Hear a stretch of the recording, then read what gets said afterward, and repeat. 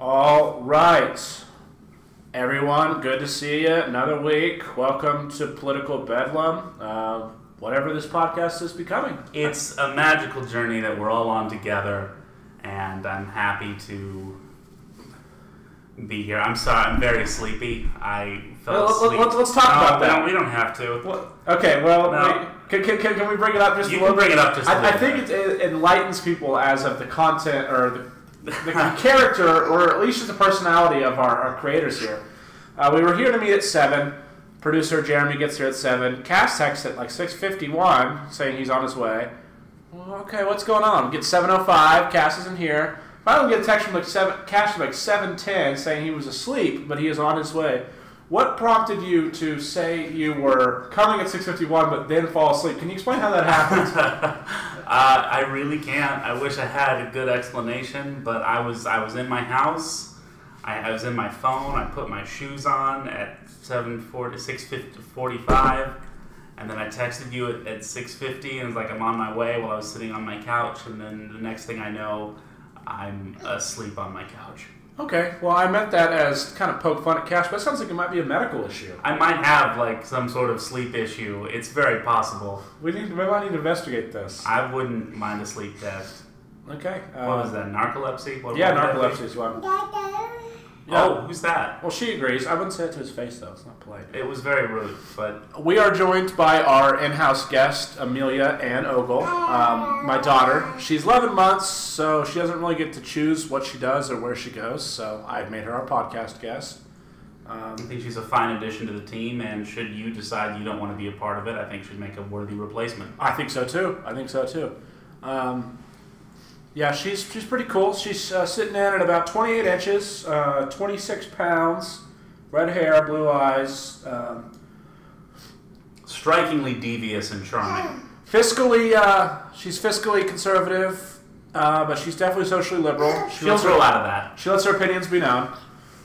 She's a libertarian, as most babies are. Most babies are, do as you will. They do have a very libertine sense of... justice and ideology. They do. They're interesting creatures. Well, we're going to try and break this up into a couple of segments tonight.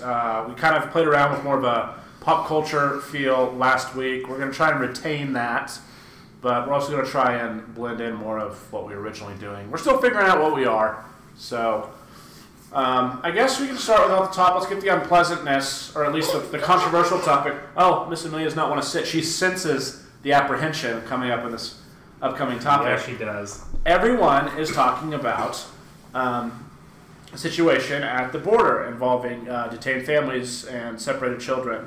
It's been all over media and all over social media this week. Cass, take over. Well, I think it's nice that we've just fully embraced fascism in this country, and we've chosen an ideology to go forward with that really does terrify all of us, except you. It seems you don't seem to be quite as terrified. Well, I think there are a lot of sensationalist claims around it. It's something that has existed. It is legislation that has existed, but it's never been enforced. Well, you say that, but I mean, back in 2014, we had those viral photos that were going around that were mistakenly used about a month ago for this current crisis that were actually from the Obama era. It's popped up 2003, 2014. It's popped up throughout the George Bush and Obama eras. She's very apprehensive about this. She does not like talking about the border. It popped up then. It's popping up now. There are more cases that are being prosecuted. There's a new zero tolerance policy that Jeff Sessions announced that they are now going to prosecute everyone who comes across the border. Which is the difference between the law, the way it existed under Obama, when it was during the Obama administration. The law was only... so she thinks of that, Cass. That's what she thinks of that. It was only enacted when they thought the child didn't belong to the family, when they thought the adults were a danger to the child. Now with the zero tolerance policy, you have over 2,000 kids in Walmarts all over Texas and Arizona. it's a completely different enaction of the law. Yeah, no, that explains it. Yeah, no, there's Trump actually enforcing the law now. The mechanism has been in place since '97, but of course, with Obama and Bush not enforcing the law to the same degree, we did not get quite the same effect. I would bring up that being the point of contention right there, whether either we're, I don't like executive discretion at all. Either we are a nation, either we are a democracy or we aren't. Either we elect people who make laws for us and we follow those laws, or we don't. Or we elect people that, like Obama, who could show their executive discretion and say, oh no, screw you guys, screw the people that you elected to make laws, screw the laws that they made, I'm going to show my executive discretion and not enforce it. Whether it's a bad law or not, that's fine, let's change the law. But executive discretion goes against the very principle of a democracy. That's really rich coming from a libertarian when you talk about, an unjust law. Why on God's earth would you follow it or want it to be enforced? Let's take marijuana, for instance. During Obama, several states legalized recreational marijuana, and he did not enforce the law. Are you saying that is a bad implementation of the law? Well, I think that's part of, specifically, drug law was not elected by the people. I'm pretty sure that it was private industries that helped form, little one is showing limp, that helped form the DEA, that led to the DEA, or unelected bureaucrats, scheduling marijuana as a I believe, don't quote me on that. We might have through legal representatives declare marijuana legal, but I'm fairly sure it was through bureaucracy that became legal. Well, and it was through bureaucracy that we decided that there should be a zero tolerance policy. That was not a position that was voted on by the people. You say that. I mean, Trump, whether right or wrong, Trump ran on that issue and Trump won. I mean, it was at least the will of those voters. With a lack of the popular vote. He wasn't elected with a impetus to lead. What's the term that they always use? That's not the term, Millie. I think she's right. It's not impetus to lead. It's I don't remember what the expression I'm looking for is. But if that's your threshold, then you're still not meeting your criterion because he wasn't elected with a majority of the vote. We don't go by majority vote. We're not a democracy. We are a republic. We have an electoral college system because we are a republic, because the states matter just as much, if not more, than the majority of people. That's the difference between a democracy and a republic. That's why the majority doesn't win and we have electoral college systems, because we have representatives. Well, that doesn't mean a law can't be unjust. I mean, that is in direct contention to what you were saying about marijuana being a bureaucratic being something that was made illegal by bureaucracy and political interests rather than a vote of the people. I will concede that Jeff Sessions passing this and this not being something that we voted on or legal representatives for us voted on could be viewed as that. But I mean, you have to at least concede that Trump did run on this and a significant portion of people did want more border security, whether for right or for wrong, they wanted it. And I think that kind of brings us to, we're going to let Millie kind of crawl around. She's filling out the space. She's kind of hearing our answers, and she's like just rolling her eyes. She's like, guys, you guys are going to be dead in 50 years. It doesn't matter. I'm going to have to live with your choices right now. Now she's playing with carpet. Have you, Cass, have you read Ted Cruz's bill? I think he announced it about 24 hours ago? No, you know what? I was actually reading a article about the bill. I think that's what put me to sleep. I was reading a synthesis of the bill, so I am unfamiliar with it. The headline wasn't pleasant, but that's what you could expect from Slate. So what? Give me the rundown. As of now, or at least when I was reading that this afternoon, it was a bill where he is not planning on leveraging anything. It's plans. He wants to just pass it. He doesn't want to tie it to a border wall. He doesn't want to tie it to more border spending. It is a law that would increase the number of federal immigration judges. The whole point is to widen the pipeline to get this problem solved. It would immediately not allow children and their parents to be separated. So it would immediately address that issue, and it would increase the amount of time, or decrease the amount of time it would take to wait for asylum requests and for, I guess, just overall immigration hearings to a period of 14 to 21 days. It seems to be pretty across the board favored, except for the time required. It said 14 days to make an asylum case. A lot of prominent asylum lawyers have argued that is not enough time to make a good, compelling case. So we'll probably see some changes there, but I do think that this is I think it's positive. I think it's a good step that Republicans are at least listening. Melanie found something to play with. She found the door jammer. Door jammer. She loves door jammers. Did she just make the noise? She made the noise with the spring.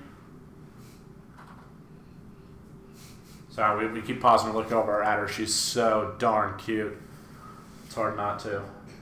Do you feel all the eyes in the room on you? She's like, no. Go and talk about immigration policy. I don't care.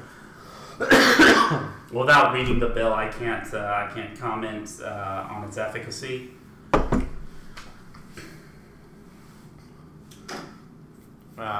Little dead air. Something that should be pointed out about the judges, the immigration judges, they're not judges in the sense of the court system. They're not part of the legal system. The judges are very generically called judges. They're arbiters. They make decisions based on whatever the Department of Justice says they should make the decisions based on. And right now, that's Jeff Sessions. Interesting. I did not. So yeah, they're not judges. It's not like they're not elected. Certainly, they're not. Their qualifications are whatever Jeff Sessions wants their qualifications to be. And I'm just using him as a generic example. It could be whoever is in charge of that department. Did you find my phone? What? Go ahead. You can look at it. I'm not mad. She's crawling around the room right now, really getting a feel for things, warming up for her own interview. But that's just a fun fact about those judges. So when you hear about immigration judges, don't think that they are judges in the traditional sense. Okay, I never quite understood that.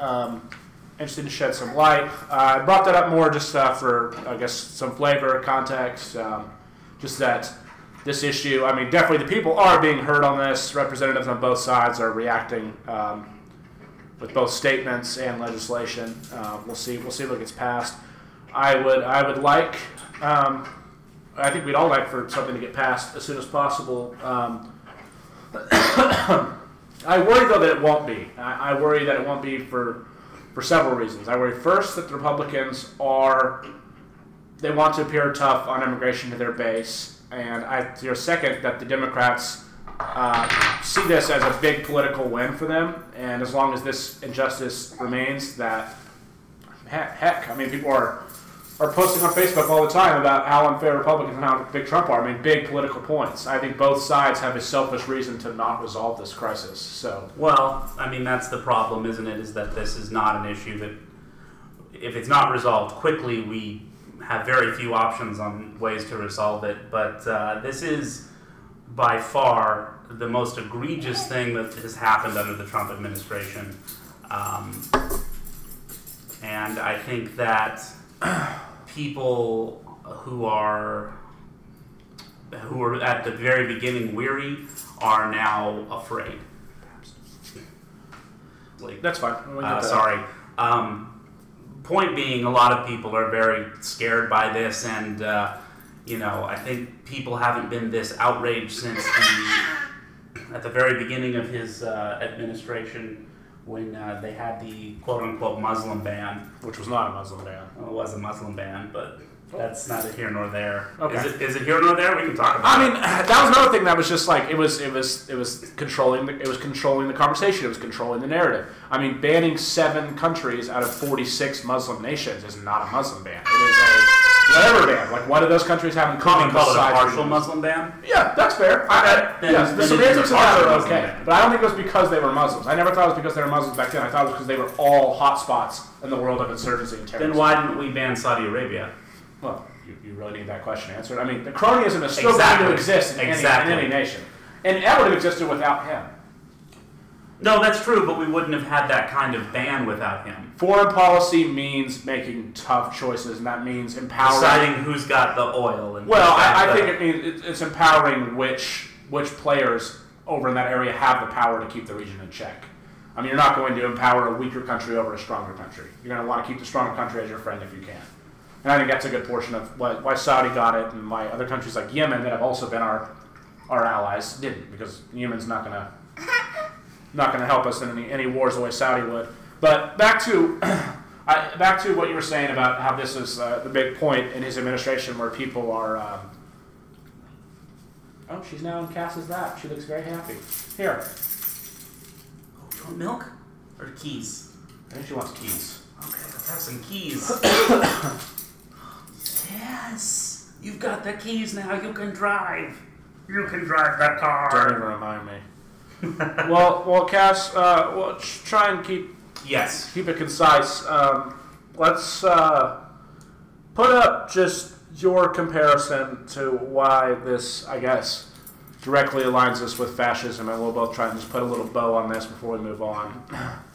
It's fascist because in fascist ideology, you try to find a scapegoat who is weaker than the population at large.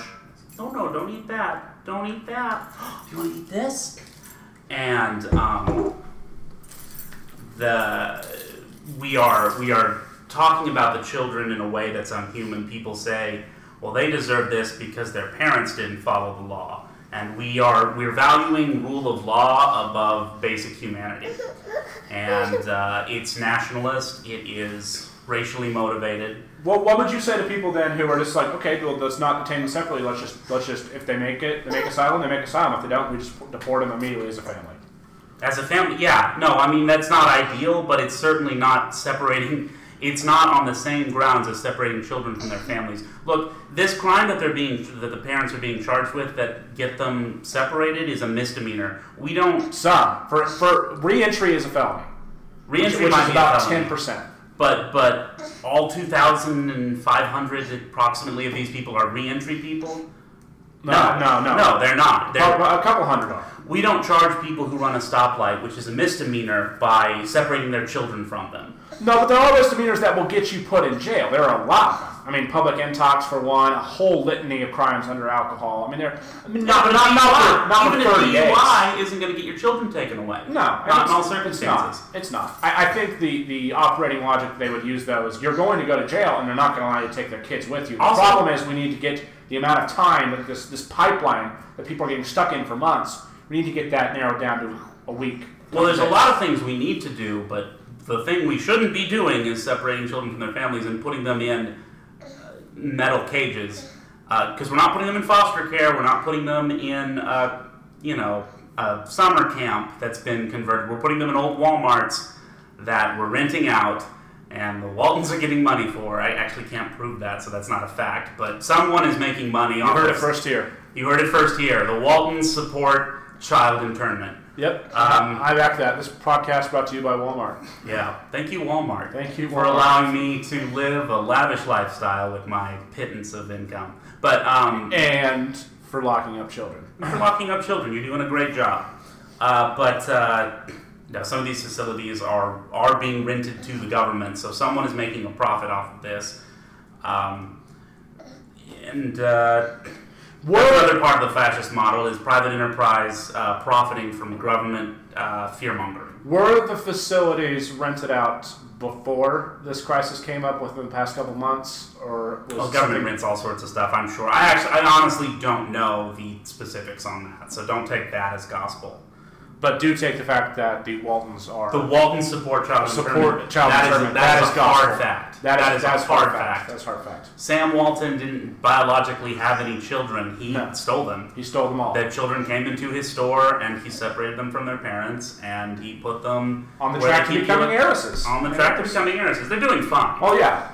Well, some of them, like he stole probably 1,000, and about 5 of them went on to become billionaire heirs and heiresses, and the other 1,000 became Walmart workers. So, and it's part of the administration's whole look. That whole look is really fascist. Their weird obsession with the flag. In a speech today about immigration, he hugged the flag after his speech. Like, what is that?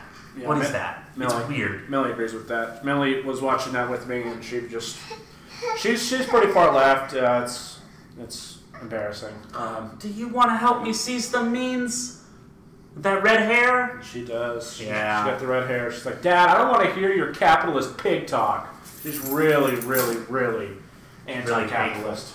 What's up? We discovered a phrase at work today. Caspitalism. It's basically the opposite of the Robin Hood principle. It's it's the worst kind of capitalism.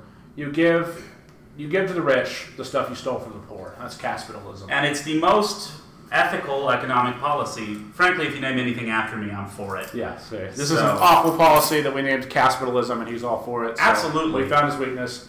Ben and Jerry, you want to give us a flavor that just tastes disgusting? Name it Cass something, and we're on board. Oh, I'm so there. Millie keeps going for the computer screen. She likes anything that's bright, and she doesn't understand that we are recording. Well, we will see how that plays out, and we'll probably get back to it next week. Let's move on to something you brought up yesterday, which I think was a great idea for a segment. What is American culture? What defines American culture? I think this is a fun time to do that. In America, is that it's, moral low point. But, no, I think we often talk about,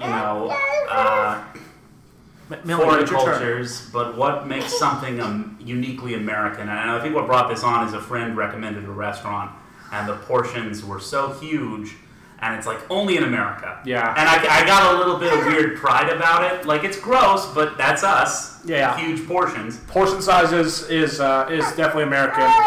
Big portion sizes. Quantity over quality. Yeah. And I would say, whether for good or for worse, a lot of, I guess, just big brand capitalism. So many, just brands have brought so much awareness to the American culture, so to speak. I mean, brands are sneaker very culture. American. I mean, we basically, every sport aside from soccer that has created a culture spin-off of it, that's America's doing it. Absolutely. Whether it be basketball, whether it be baseball. Do you think Coca-Cola is still the most American brand? I don't know. I would say no, just because Coca-Cola recently has specifically marketed themselves as international, we accept everybody. That's good for them.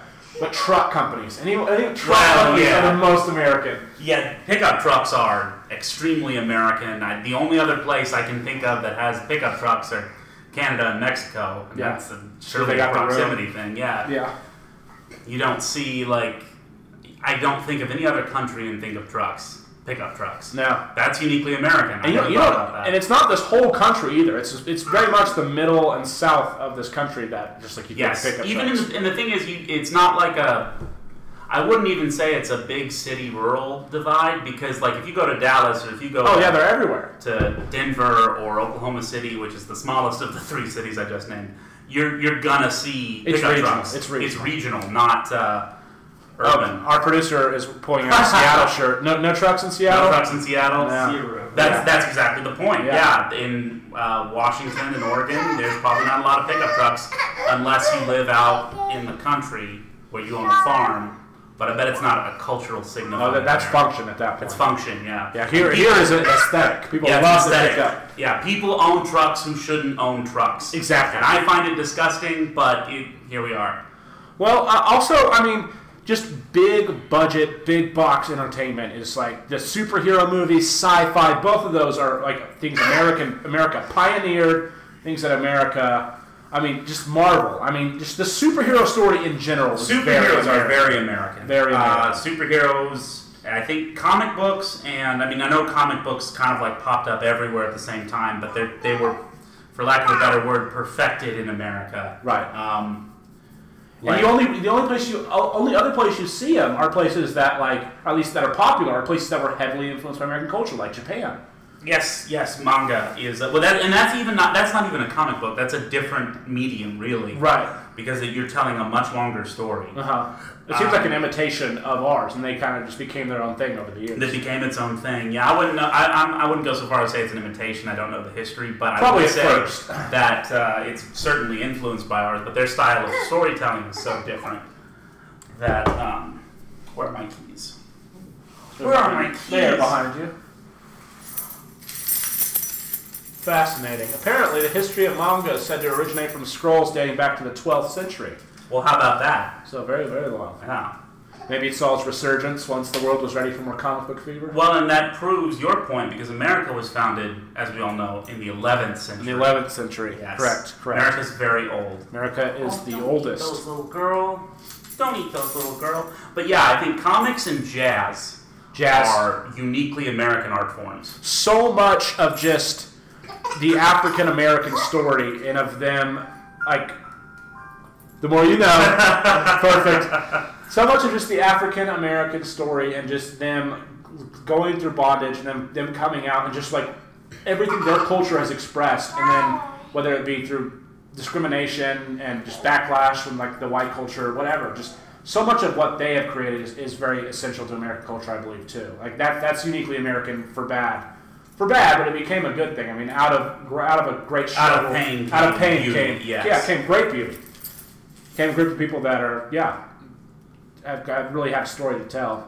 Jazz music and a lot of jazz is, of course, you know, it is. I said it wasn't a uniquely American art form, but you're right. It must be said that it is a uniquely African American art form. Right, it is. And that spawned rock and roll. That spawned hip hop. It spawned pretty much everything. Yeah, no, I mean it is.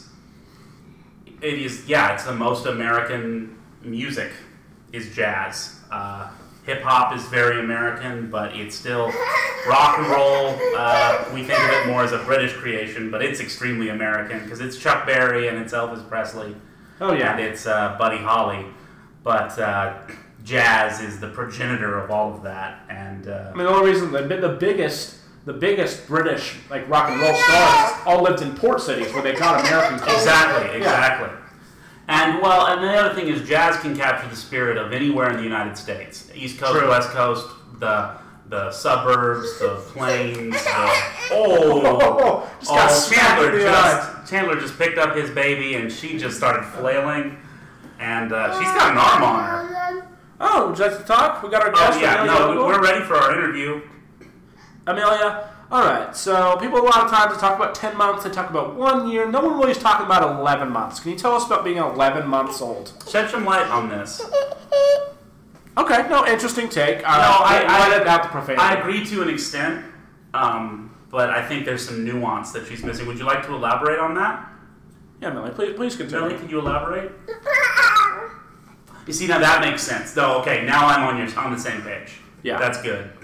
She's very headstrong. She likes to jump into things without fully explaining. But once she provides some flavor, she gets that. Yeah. Oh, are you your daddy's daughter? I bet you're your mommy's daughter too. She is. Yeah. Mommy is very kind and very empathetic, which her dad is not. Her dad is not. You are not empathetic.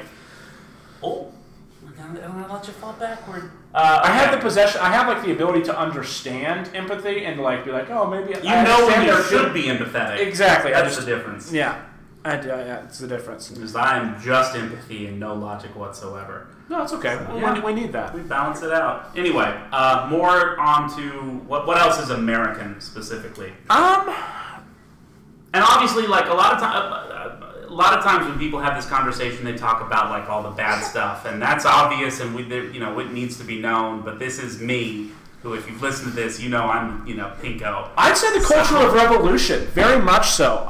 We have like just everything from like the hippie rebellion to like the actual way our country was founded to the spate of revolutions that took off in Europe after we.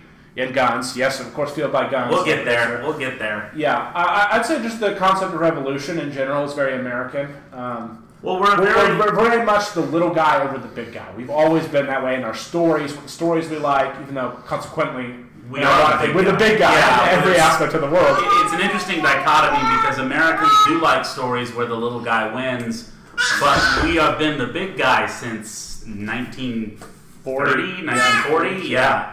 So there's a cultural disconnect there.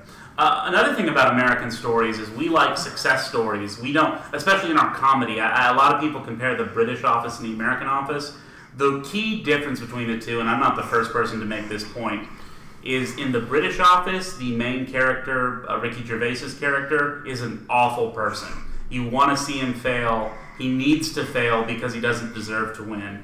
Whereas in the American Office, Steve Carell's character, while repugnant at times, is still lovable. He has redeeming features. He's also really good at his job. Right. And that's the and difference. that's about the only thing he's good at. Yeah, exactly. Whereas that's Race bad at his job. We want to see him fail. We want to see him get crapped on. We secretly want to see Steve Carell's character succeed. Right. And that's the difference between American humor and the rest of the world. Is that's we very interesting. Yeah, like picture Joe Dirt. In any other country, the Joe Dirt, and I don't like Joe Dirt, but that character would have lost in the end. But in America, because we wrote the story, he is a success story, even though he is, a loser. Yeah, no, she loved Joe Dirt. She was just cursing at you for slandering. For besmirching the good name of Joe Dirt and David Spade. Yeah, fair enough. She loves Spade. She's loved him since Cars, Trains, and Automobiles, or Cars, Planes, and Automobiles, whatever. Planes, Trains, and Automobiles. Whatever that movie's called. She knows. Is that about a rat race? Yeah, no. Planes, Trains, and Automobiles. Isn't he in that? Or is... No, you're thinking of... I'm thinking of Tommy Boy, aren't I? You're thinking of Tommy Boy. Planes, Trains, and Automobiles is Steve Carell and... not Steve Carell, Steve Martin and the big guy. John Candy? Not John Candy. John Candy, yeah. What? And you got John Candy confused with Fan Down by the River guy. And because they're both fat. Chris Farley. You got John Candy confused with Chris Farley. Fat phobia. You heard it first here, folks. That's not what that was. But that's what happened in his mind. His unconscious mind connected John Candy. They're the same person. They're both fat. A fatty with who's the other guy? Chris Farley. Chris Farley, another fatty. They're both fat. That's fine. We know that. We need to name this episode "Fat Guy Down by the River." Fat guy down by the river. How long has he been dead for? Well, that's worth a Google. Oh, not too long. What a great talent. So funny. So funny. Both of them. Yeah, both. Why, are they both dead? Is John Candy dead? I'm pretty sure John Candy's dead. They were both really fat. Chris Farley died in... No, Chris Farley. 97. Chris Farley's been dead. Was his last movie that wilderness movie when he wore a hat? Maybe. I sound like a mom right now. I cannot. Oh, you playing with the phone? She found my phone. Oh, okay, yeah. They're both dead. Well, American culture, we covered that. You know, that kind of brings me to a segue of one of the most American games ever, and the nerdy portion of this podcast that I would like to talk about. Fallout. Fallout by Bethesda Games. Is dystopian fiction specifically American? No, the most dystopian novel is British, 1984. Okay, yeah, Bethesda. Last week was E3, and we learned a lot about a lot of different games. I'm not a gamer, but I like to pay attention to this stuff because I'm still I think it's cool. But what game released at E3 are you most excited for? I actually didn't really pay attention to it too much. I'm actually really excited for Elder Scrolls Blades, the new phone game that's coming on to Elder Scrolls. I'm really excited for that. I don't want to play that Elder Scrolls on my phone. I want to play it on the TV, even if it's like a weak version. Like, I would play that game if it was like a $10 game I could buy on PlayStation Network, but I'm not playing it on my phone. It's coming to Xbox and PlayStation. It is? Okay, great. Then I will play it. Interesting. Well, yeah, I'll probably play it on my phone. I got time to kill, stuff to do. A lot of people are excited by Fallout 76. I'm very skeptical. I'm a big fan of Elder Scrolls. That looks cool. Why is everyone skeptical about it? Why was it different than other Fallouts? I played, because specifically the MMO feature, the massively multiplayer online, that's what MMO stands for. It changes the games for fans of Elder Scrolls, Skyrim, Oblivion, all that. ESO, Elder Scrolls Online, came out and was the 6th incarnation of the game, and you lost a lot of the lore and just immersivity. Is that a word? It is now. It is now. Hey, all right. You lost a lot of the lore and just immersivity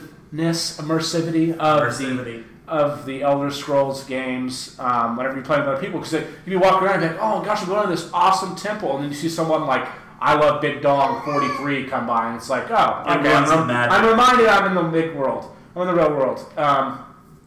So you take that, take Fallout, which was another one that was just like a real immersive first-player RPG. I don't know. I think it's going to kind of, I don't know. I feel like it's a cop-out by the developers who don't have to make as much content because the online players themselves will provide content for other players. Mm-hmm. Now, is it like exclusively multiplayer? Can you play? I believe so. Producing all the way in.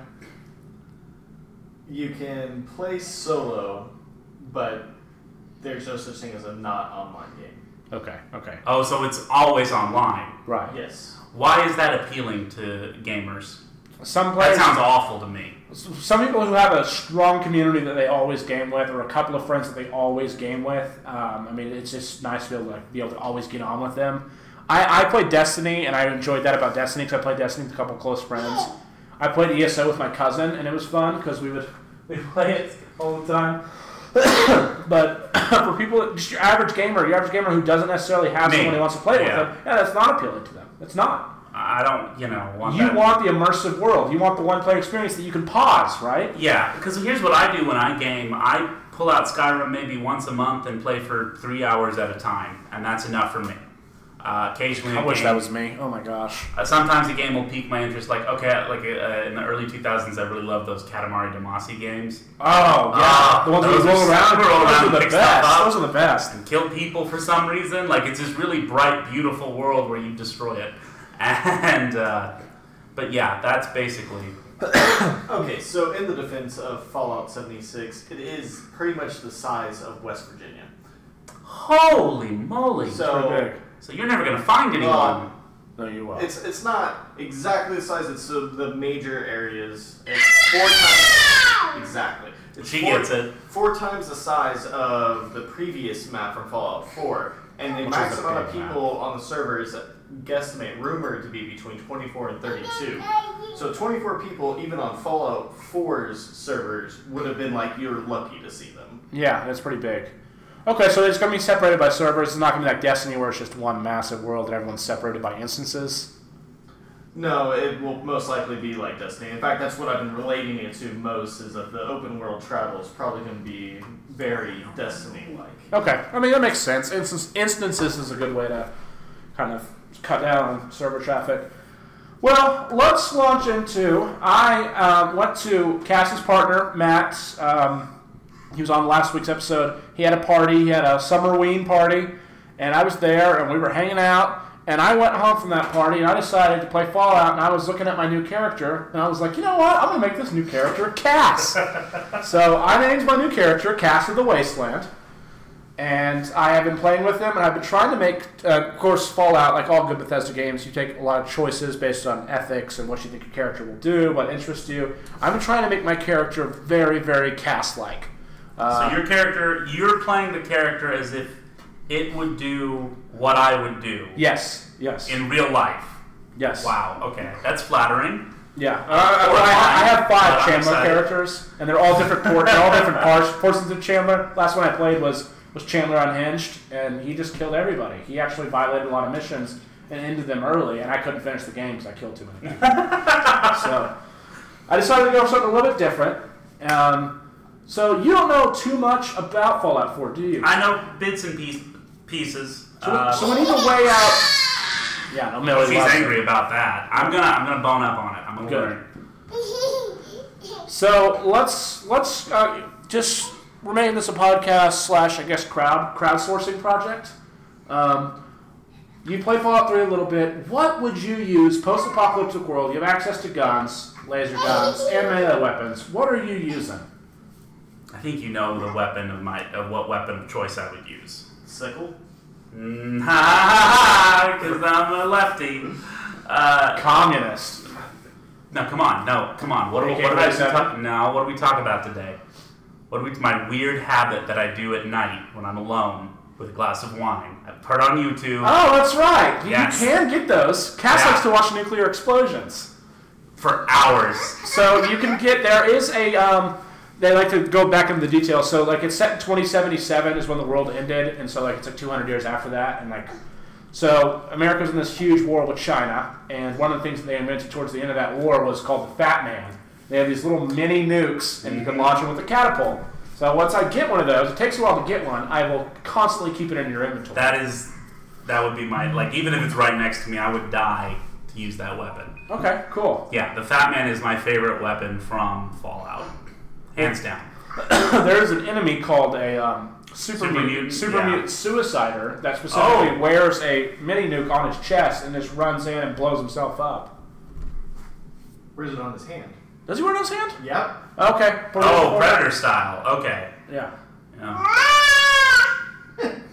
That is precious. Millie likes super mutants. She can't do anything wrong, can she? No, she really can't. I didn't think so. She prefers synths. She likes the Institute a lot because she's a soulless science baby. Then tell me, where do I stand on the Brotherhood of Steel? I don't think you would like the Brotherhood of Steel, but that's Right, of course I a don't care for them question. too much. I think you would like the Institute. You would either hate the Institute or you would love the Institute. Now, the Institute I don't know about. What's the Institute? Okay, so the Institute is, and of course, to avoid, I guess, copyright lawsuits, they created the Commonwealth Institute of Technology. It's MIT. Oh, okay. They went underground at the end, some scientists, and they kept digging deeper and deeper. And eventually they started working on all this like really advanced robotic research that they were working on before the war. And they created these things called synths that are basically like they're androids. Like they look human. They've got to the point where they okay, yeah, you're right. You're right. They look human. They have like skin covering, and they have, I guess, human personalities and whatnot. Like model decoys, synthezoids. Yeah, basically. Yeah, basically. And it takes a Data, while for them to get yeah. there. But one of Positronic the big things becomes like these things are like they feel alive, and so the institute is using them to advance their goals, which is basically kind of taking over the Commonwealth, so to speak. And there's a group that opposes them. It's kind of an abolitionist group called the Railroad, which was where I initially kind of hinted towards pushing you towards the Railroad. I was like, Cass would free some from robots. And then I wasn't sure though. I was like, I don't know if Cass would free. Yeah, robots. you're wondering if I'm a humanist or if I'm a transhumanist. Yeah, that's what you're wondering. Yeah, basically. Yeah. You want to know? Yeah, what I'm are going to tell you? I'm a transhumanist. Yeah, hook me up to the computer, let robots take over. That is fine. Okay. That's fine by me.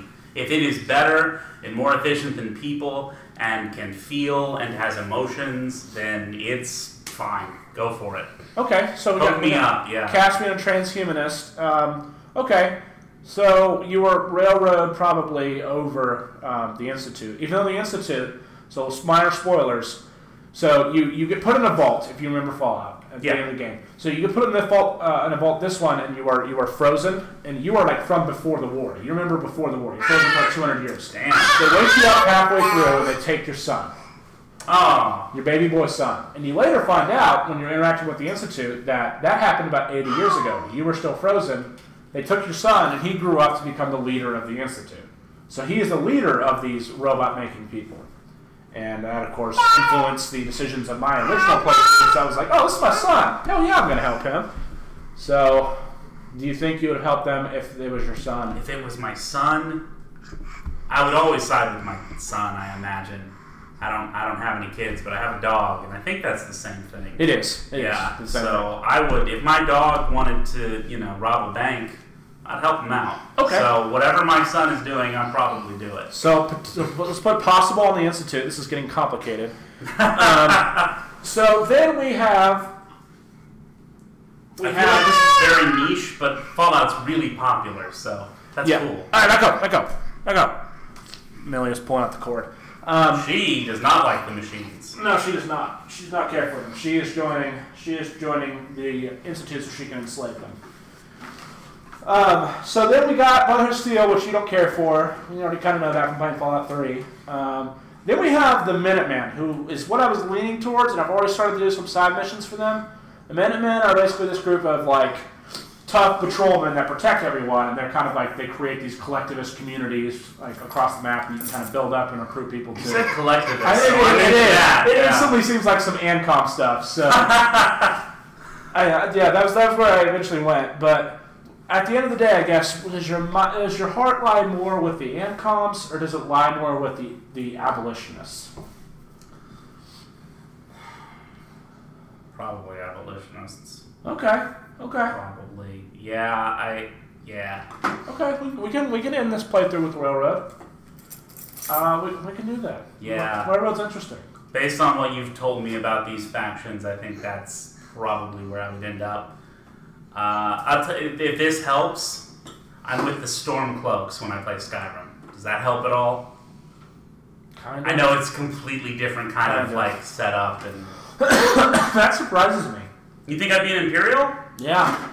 Order. Oh man, you gotta volunteer for subjugation. You can't you gotta want it. And if people want to be free, they deserve to be free. Okay. If I would, also, this might help too. If I lived in Scotland, I would be a member of the SNP, the Scottish National Party. I would want to free Scotland, get them out of the UK, but ironically put them in the EU. So not free though. God, freaking guys. Well, alrighty. I think that we will try to plan later this month. We're going to do a little console swap-a-roo.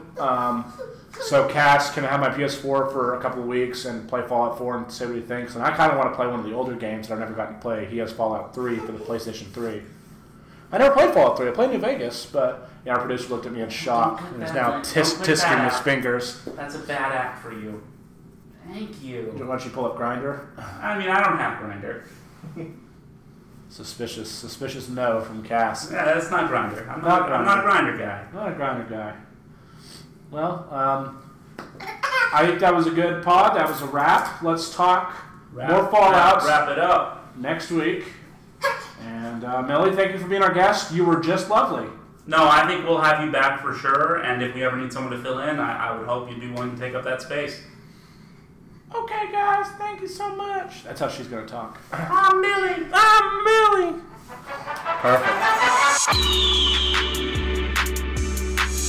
Perfect.